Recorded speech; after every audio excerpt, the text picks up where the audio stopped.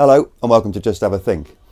As many of you know, over the past 2 or 3 months, various organisations and institutions have been representing and re-emphasising the seriousness of the predicament we face when it comes to climate change. We've tried to cover most of those reports on this channel, and they all seem to share one significant viewpoint, and that is that if we're to stand any chance of keeping global temperature rises to less than 2 degrees above pre-industrial levels, then some sort of carbon capture and storage is going to be necessary. Now, there are of course loads of you out there who think that we're already way past the point of no return, and as you know, I've read a lot of your comments with interest. My view, for what it's worth, is that despite the seemingly overwhelming odds, it's vital that we strive for any solutions wherever we can find them. But alongside that though, is the need for very careful consideration of the potentially negative implications and outcomes of any technology we choose to employ. And that kind of brings me nicely to the subject of BECCS, or bioenergy with carbon capture and storage. And this is the one that I mentioned last week, the IPCC are banking on to make all their climate projections work. Well, that and ignoring the fact that methane levels in the Arctic are rising at a truly alarming rate, but that's a subject for another week. Anyway, in the IPCC projections that keep below 2 degrees of warming, BECCS is assumed to remove up to 3.8 billion tonnes of CO2 per year up to 2050, and then up to 14 billion tonnes of CO2 per year by 2100. So this week I'm going to try and understand the pros and cons and find out why there are so many scientists and other apparently well-informed people who seem to be completely dead against it. Just like the DAX technology we looked at last week, BECCS is fairly straightforward in theory. You set aside some land and you grow a specific set of crops and trees on that land, and those trees and crops pull CO2 out of the atmosphere during the photosynthesis process, which makes them grow. You harvest those crops, burn them to produce useful energy for domestic heat and power or for industrial processes, and then capture the CO2 that the combustion process produces and bury it underground in depleted oil and gas reservoirs or aquifers, where it's locked up for millennia. So far so good. And one of the things that makes BECCS so appealing to the IPCC is the relatively high concentration of CO2 that you can get at the exits of chimneys and flues of factories and energy producers. If you can capture the stuff at source, goes their thinking, then you're mitigating the emissions problem immediately and effectively. According to this timeline at Carbon Brief, the technology first came into being as far back as 1998. So how come it's not been enthusiastically implemented all over the globe, cancelling out all other CO2 emissions that we humans produce? Well, in trying to answer that question, we have to consider the scale of the proposals. First up is land use. According to the IPCC, the average amount of BECCS in the RCP pathways requires 25 to 46% of arable and permanent crop area in 2100. Now that's a huge amount of land. The folks at the website avoid.uk.net conducted a study called Avoid 2, which showed that just 20% of all agricultural land is an area the size of Australia.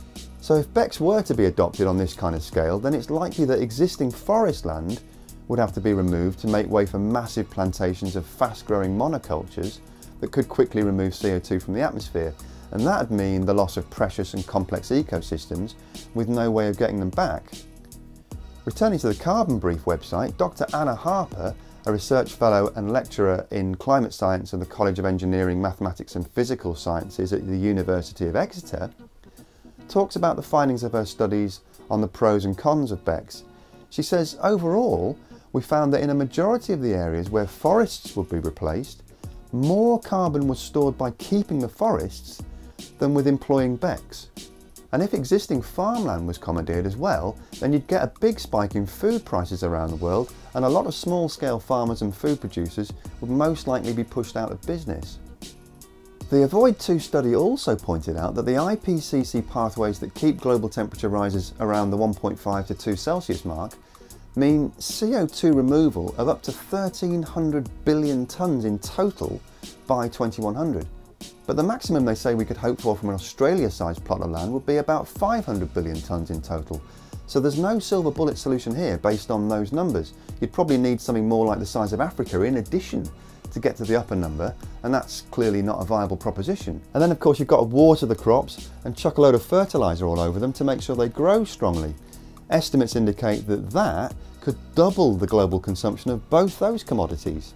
If you put that against the population rise we looked at last week, and the fact that according to the UN at least 5 billion people could be facing water shortages by 2050, then BECCS starts to look like it might put an extra pressure on world resources that we may really struggle to cope with.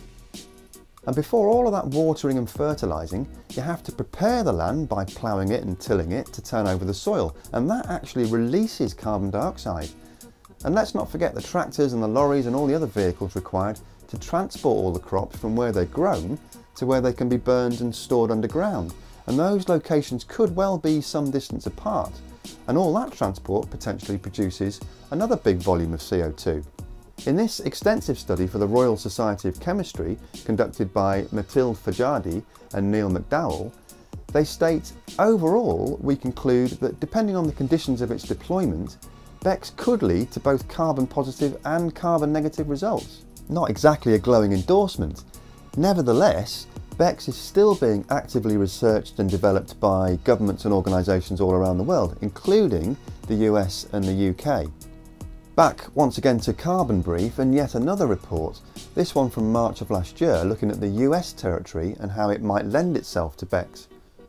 The report notes, the researchers find that there are enough suitable areas of the US to remove around 110 to 120 million tonnes of CO2 from the atmosphere by 2020 and 360 to 630 million tonnes by 2040. This is similar to what energy models assume will be deployed across the US in a world where warming is limited to well below 2 degrees C. So that sounds like a very positive outlook, and it goes on to say the US is of particular interest for the initial development and deployment of BECCS because it has relatively high biomass productivity and well-mapped geologic storage sites for CO2. The US also has a relatively mature bioenergy industry, as well as a number of pilot-scale CO2 injection projects. And the types of biomass available in the US look to be relatively favourable as well. According to the report, the US Department of Energy estimates that around 220 million tonnes of biomass could be available each year for use by 2020. Around 50% of this biomass would come from agricultural residues, 40% from a combination of offcuts from logging and trees harvested specifically for biomass, with the remaining 10% from crops grown specifically for bioenergy.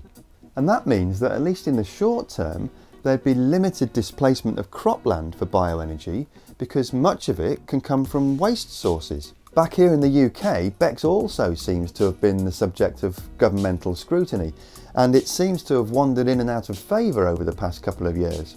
According to Dave Elliott in his report for Physics World, the UK government, having previously said we should move away from biomass burning back in 2018, have changed their tune and are now coming out enthusiastically for BECCS.